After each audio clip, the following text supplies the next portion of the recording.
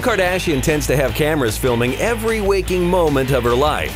But she didn't have one close when she gave birth to her son, Saint. TMZ reports that the reality star opted not to film the delivery, so don't expect to see any footage appearing on their show. And get this, it was Kim and Kanye's idea. The report also goes on to state that the newborn will not be appearing on any of the family's reality shows, at least for the foreseeable future. You may remember daughter North got the same treatment. Kimye kept the baby off all shows for the first year of her life and only allowed her to appear on special episodes where the filming environment was tightly controlled. So give it a year or so, and you might get a glimpse of the boy.